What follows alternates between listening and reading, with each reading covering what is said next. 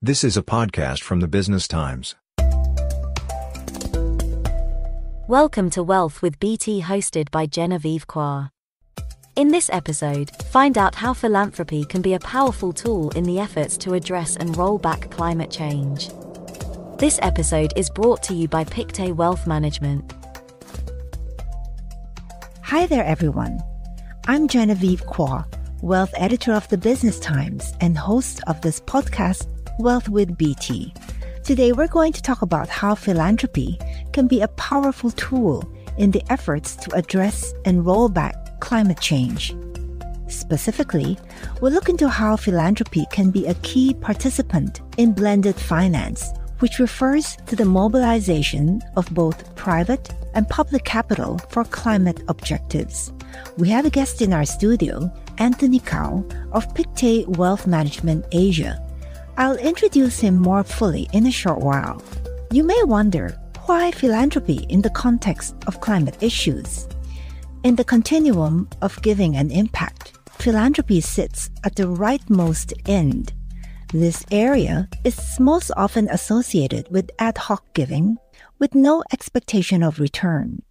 In contrast, the leftmost spectrum is where private capital seeks and, in fact, prioritizes a level of return.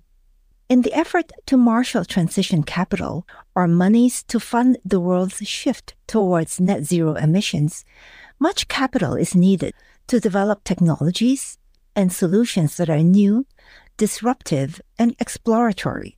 These solutions may be at an early stage of development, with a long road ahead before they can be commercialized. Resources are needed to expand and transform these technologies so that they can be used at scale. Rather than fund efforts on your own, philanthropy can join forces with partners via blended finance. Blended finance is defined as a structuring approach that enables organizations with varying objectives to invest alongside each other. It is catalytic, which means it's more patient than conventional capital. It's willing to take risks, often with little expectation of return. Virtually all of the United Nations Sustainable Development Goals need such capital. Blended finance puts together investors representing public, private, and philanthropic capital. There is a global network called Convergence, whose mission is to accelerate blended finance. Convergence provides data to encourage deal flow, particularly into developing countries which need help the most. It believes blended finance has the potential to result in a 10-fold increase in investments. Based on its data, this avenue of financing has already mobilized nearly $200 billion towards sustainable development, comprising nearly 7,000 financial transactions. According to Convergence, some of the UN SDGs lend themselves to blended finance more than others. Climate action is one of them. Of the participants in blended finance, the majority, or 64%, are private companies and funds. Philanthropy accounts for around 16%, and public funding around 19%. The Monetary Authority of Singapore sees blended finance as a key plank in its Finance for Net Zero Action Plan, which was announced this year. The MAS aims to scale blended finance by encouraging partnerships between the private sector and philanthropic foundations. In a speech, MAS Managing Director Ravi Menon pointed to blended finance as a powerful tool for transition projects that are marginally bankable. Singapore is currently developing a blended finance platform to help scale up financing for green and transition infrastructure for Asia.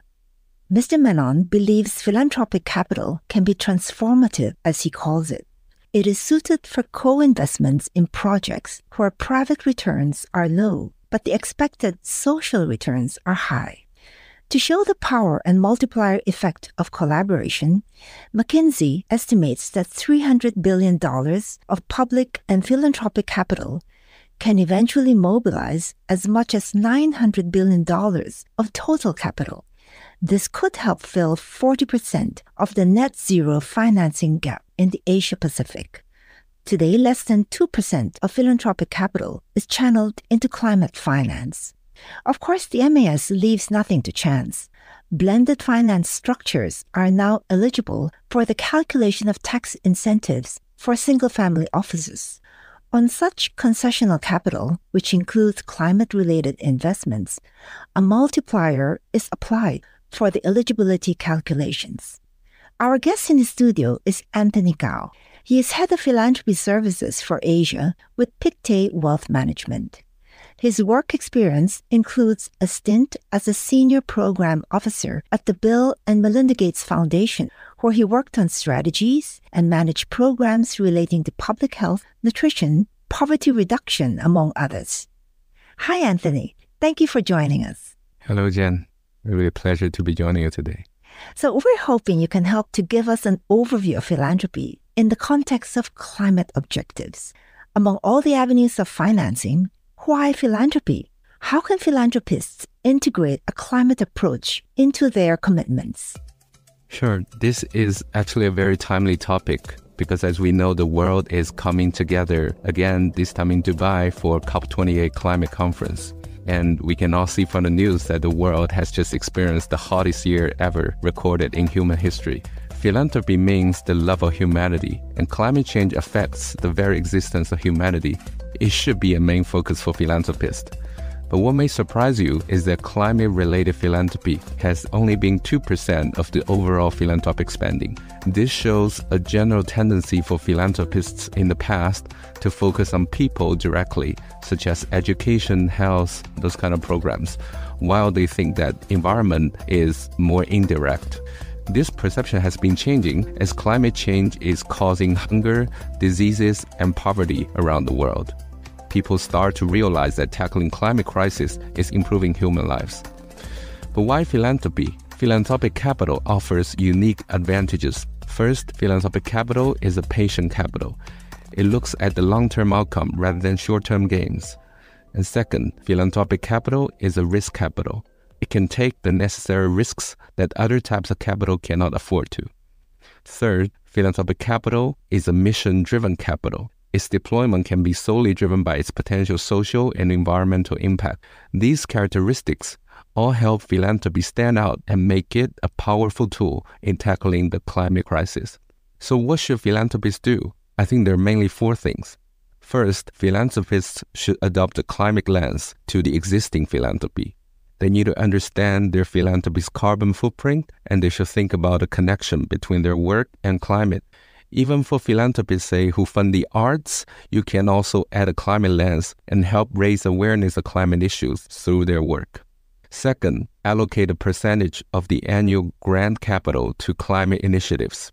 Even though climate is not their main focuses, they can contribute a certain percentage of their annual payout, say 10 to 20%, to climate-related initiatives. There are platforms with ongoing projects and programs that can help them take advantage of any additional resources to achieve incremental impact.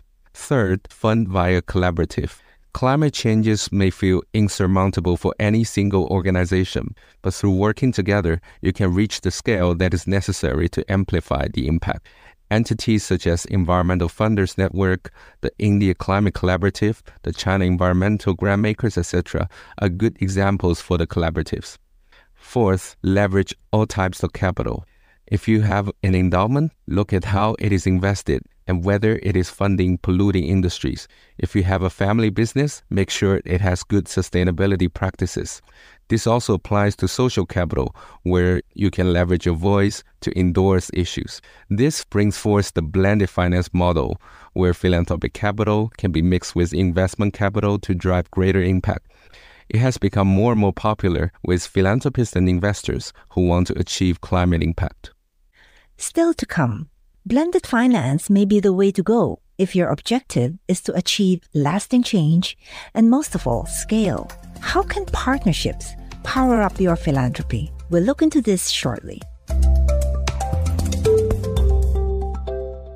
And now, back to Wealth with BT, brought to you by Pictet Wealth Management.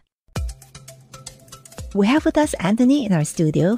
Anthony, let's talk more about blended finance. And what benefits does it offer philanthropists who want to ensure their funds get maximum mileage?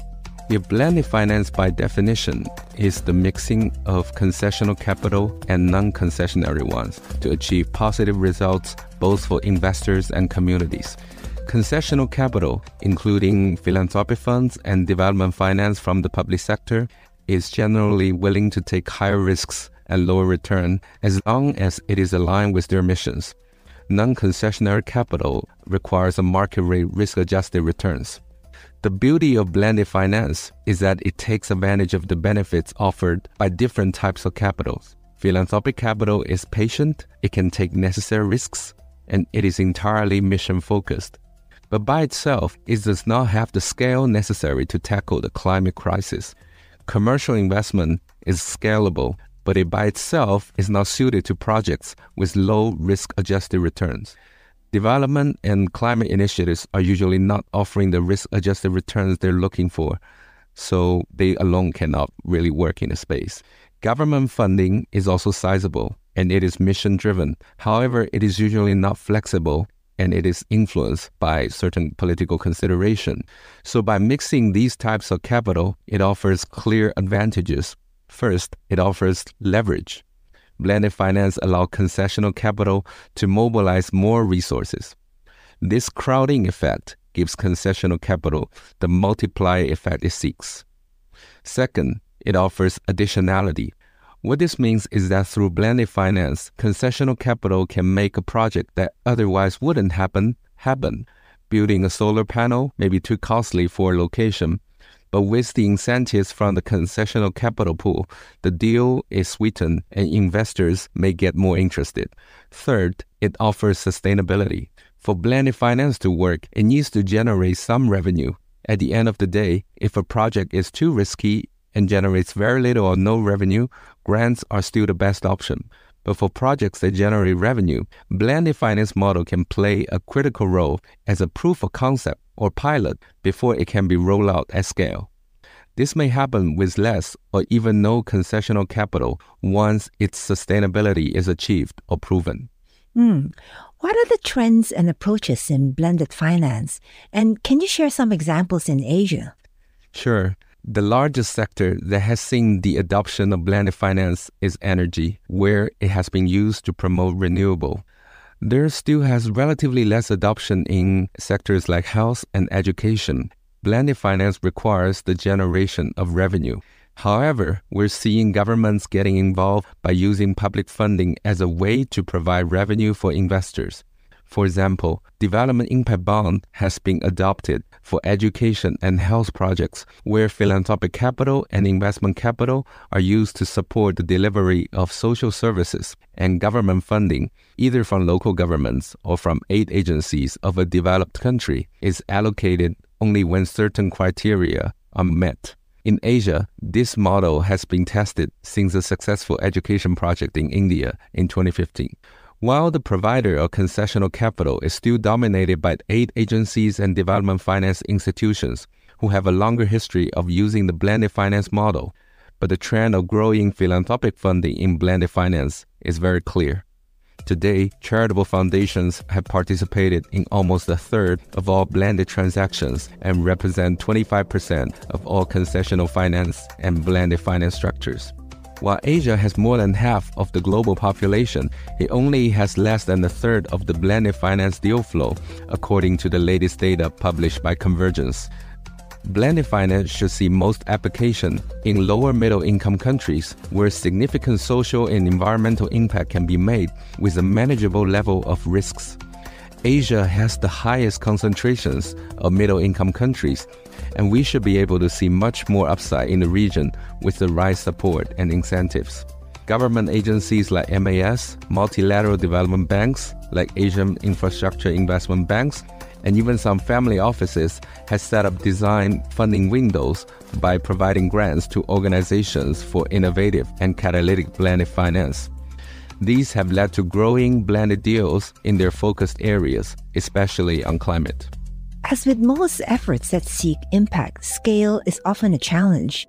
What gaps and challenges do you see in Asia in terms of scale for blended finance, and how can these be addressed? We need to improve the ecosystem. First, we need to raise awareness. Asian philanthropists may be more willing to explore new ways to deploy their philanthropic capital if they see the benefits. This requires more education and sharing of best practices as we're doing today. Second, governments are playing a critical role to enable and encourage it, and they could do more. MAS recently made another significant step by providing incentives for family offices to deploy blended finance. Governments can also remove policy barriers by clarifying how philanthropic organizations can make financial investments that generate returns. A common taxonomy or standard should be adopted to measure the impact so that more capital can be attracted. Third, development finance institutions and commercial financial institutions can help aggregate the blended finance projects. This addresses one of the key challenges for blended finance to attract investment capital, which is that the projects are usually small in size. Projects with similar design or theme can be aggregated so that it will make more sense for investors. I am confident as the ecosystem blended finance continues to improve in Asia, more and more philanthropists and other stakeholders will take advantage of the blended finance model as they seek to drive greater social and environmental impact. So that was our guest, Anthony. Thank you so much for coming over. Thank you very much. I really enjoyed our conversation. If you have a foundation or engage in philanthropic giving, weaving climate objectives into your program will touch people's lives. This is especially so in Asia, where developing countries lack capital for green infrastructure, and livelihoods are severely impacted by extreme weather. I hope this episode gets you thinking about how you can work with other organizations to enlarge the impact of your philanthropy. Until the next episode, thank you for listening. This episode of Wealth with BT was brought to you by Pictet Wealth Management. This is a podcast by the Business Times. Find more BT podcasts at businesstimes.com.sg/podcasts or wherever you get your podcasts. This podcast is meant to provide general information only. SPH Media accepts no liability for loss arising from any reliance on the podcast or use of third parties' products and services. Please consult professional advisors for independent advice.